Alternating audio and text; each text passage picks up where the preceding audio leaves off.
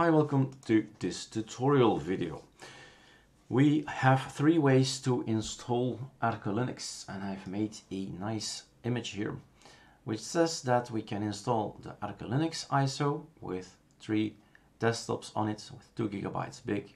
You can decide to install ArcoLinux with a small ISO, ArcolinuxD, and then decide to script. This little sign means to script OpenBox, Xfce, and get whatever you want on that system. Or you can decide, and that's the topic of this tutorial, to have ArcolinuxB use a script and build an ISO. So the result of your efforts is an ISO with a desktop environment. You can choose any of the desktop environments that will visit, so 1, 2, 3, and here are 6. So 9 desktops will have in a few days. Phase 4, we have this vision, that's what we're looking at. So this is the vision. The vision is, hey guys, you can build your ISO any way you see fit. We give you full control of what goes on your ISO, your personal ISO. You want Steam on it, you want OBS Studio on it, you want to delete LibreOffice, you want to add OpenOffice, etc, etc. Just change files, burn it, and then burn it on USB, boot, and done. You have an ArcolinuxB version. That's what we call it. If you run it with these scripts, it's an ArcolinuxB version. So the B for build, of course. Build your own ISO. You can choose to build no changes, so build the ISO ArcoLinux as is, like we do. You can choose to build the ISO like we do, but then change the stuff, change applications, so you'll have OpenBox, i3, and Xfce as well.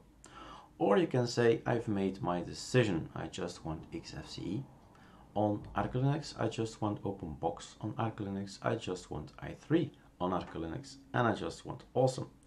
And all, like I said, all the rest will come in due time. Okay, this video is going to be about the first one, Xfce. Okay. So what do we need to do? Get your build scripts from.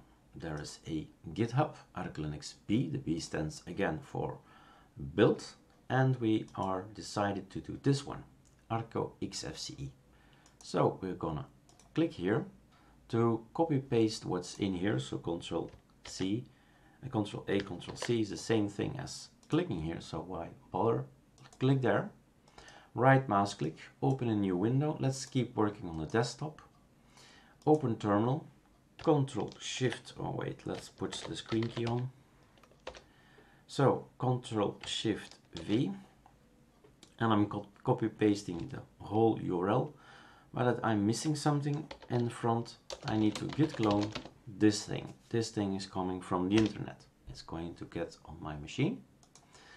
And all you need to know is basically that there's an installation script and that you need to run build the ISO local. So you do this one here, open terminal, take that one, oops, take that one down here, and then you say run it, and that's all you have to do. Then you can walk away and everything will be built.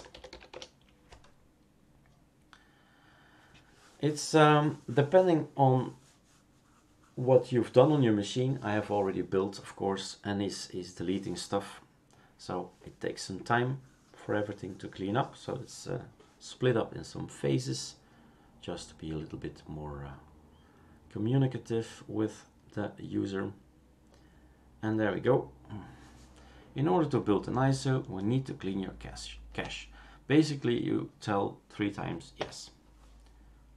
All right. And at this point in time, you can walk away. From now on, he's doing its stuff. It's a script that's running. That's what I love about Linux. You can put everything in a script and then walk away.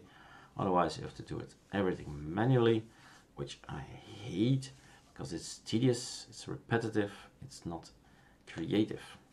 So a nice script, and then we can wait until everything stops here. Let's pause the video for a moment and wait till it ends.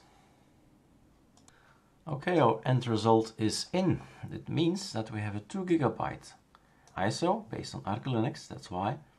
We didn't change any applications. We could have done that as well, but I leave it up to you to put a hashtag in front of it or add an application. That's okay and explained in another tutorial. So we have a 6.8.2 on the 2nd of June. It's out. Okay, so you go check your folder, and because of the scripts we have a ArcolinuxB build. So you go inside, in the Arch ISO, in the out, you have created yourself an ISO. The only thing you need to do now is, well, test it out in VirtualBox, and that's it basically.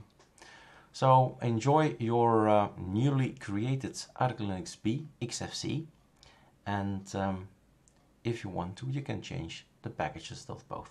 Alright, cheers.